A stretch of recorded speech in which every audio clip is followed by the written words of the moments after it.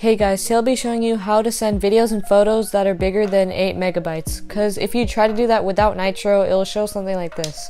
This is a glitch going around Discord. So if Discord's seeing this, probably not. Just try to fix this glitch. So once you go into Discord, just select an image by clicking at the bottom left image icon, and then you can select any image or video.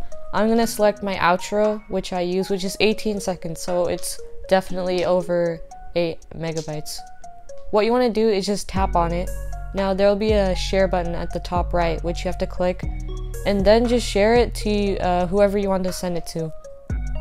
Now it's processing it right now. Just put in any message and then you can post it right now.